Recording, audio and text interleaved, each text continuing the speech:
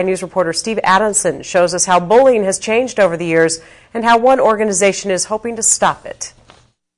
Bullying at school drove this Massachusetts teenager, 15-year-old Phoebe Prince, to hang herself earlier this year.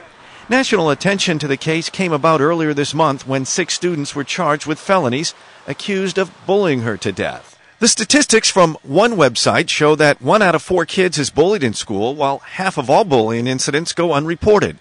Closer to home, it also shows the top states where bullying is the worst. California ranked number 1. In San Luis Obispo, the Big Brothers Big Sisters organization has a mentoring program to help younger students handle bullying early on.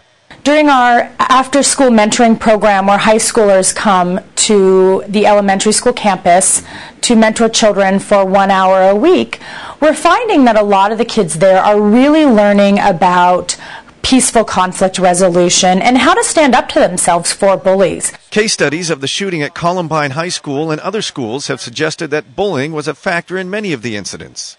Big Brothers Big Sisters hopes it's able to help students learn to handle bullying before it leads to something tragic. It really is helping to help curb bullying with the youth that we're particularly working with. And that's thanks to the wonderful mentors who are there to give them that one-on-one attention. Each day, it's estimated 160,000 students miss school for fear of being bullied.